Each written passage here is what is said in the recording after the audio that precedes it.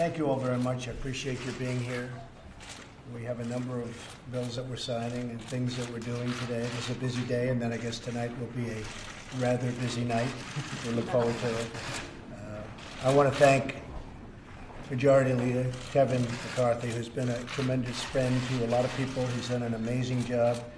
And Kevin, I want to thank you for being here. Very much appreciate it. You had so much to do with this. I also want to thank everyone else who's with us today.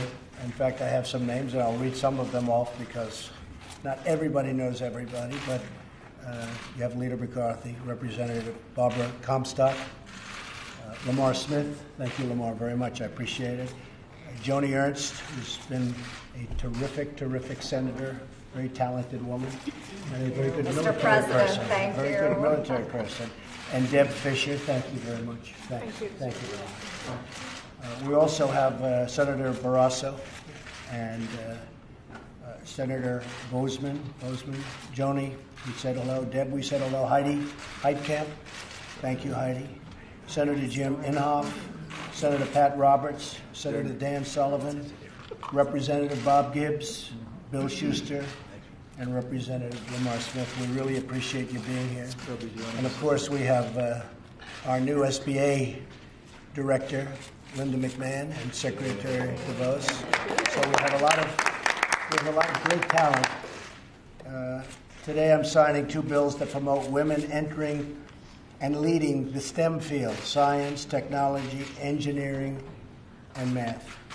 Currently, only 1 in 4 women who gets a STEM degree is working in a STEM job, which is not fair, and it's not even smart for the people that aren't taking advantage of it. It's unacceptable that we have so many American women who have these degrees but yet are not being employed in these fields.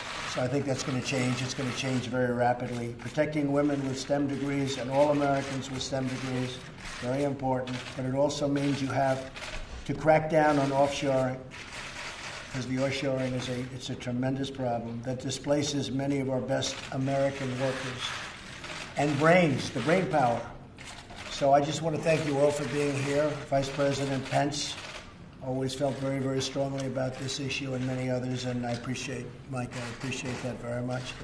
And I'm going to sign this right now, and I want to congratulate everybody in the room. And we have to sign it today. I know we have a lot of things coming on later on, but if we don't sign this one and the next one today, we have to start the process all over again, Joni, right? Yes. I think that's not good.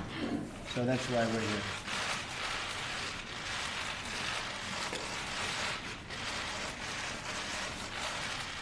Okay, well, thank you very much. And you can...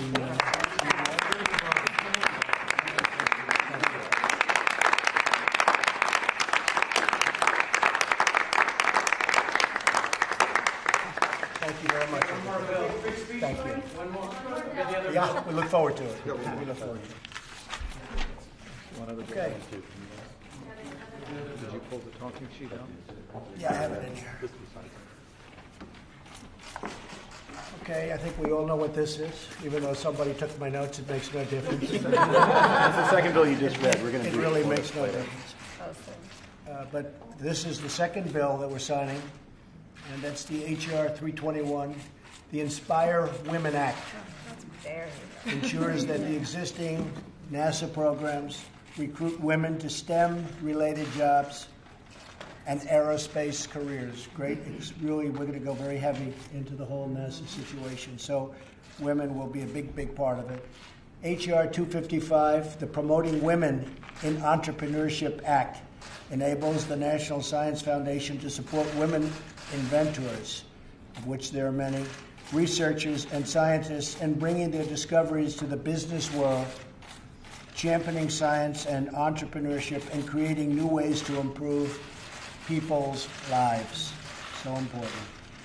We need policies that help support women in the workforce, and that's really very much going to be addressed by my administration over the years.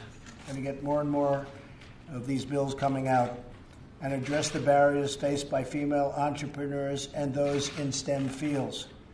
We want American women who graduate from college with STEM degrees to be able to get STEM jobs that can support their families and help these American women to live out the American dream, which they are so qualified to live out. So, again, I want to thank you all for being here. Fantastic. This is so important.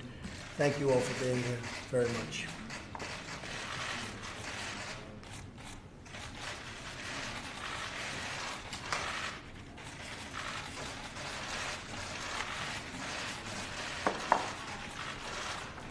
Thank you, folks.